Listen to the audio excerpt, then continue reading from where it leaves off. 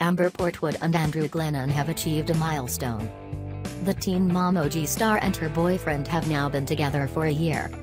And they've been going strong for that year, as well.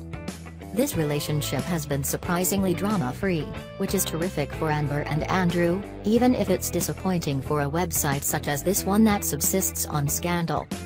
1 year from yesterday I met this amazing man and it is truly a dream. Portwood captioned an Instagram photo of Glennon Wednesday, August 1st. She then added simply, "Happy 1-year anniversary baby." Portwood met Glennon back when she was filming Marriage Boot Camp with former fiancé Matt Baer. Amber, of course, was a member of the Teen Mom cast back then, while Glennon worked as a cinematographer and producer on the program. According to Amber and Andrew's telling, the latter reached out to Portwood after production wrapped and the pair proceeded to hit it off.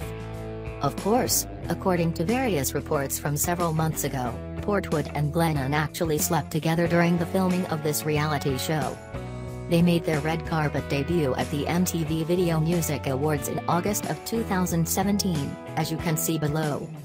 As for what Portwood sees in her man, Andrew doesn't hit me or cheat on me, so yeah, I treat him like a real man, Amber wrote in February of this year, taking a swipe at past lovers perhaps and adding, "If you are a liar and cheater, yeah, bless your soul lol and get out of my way."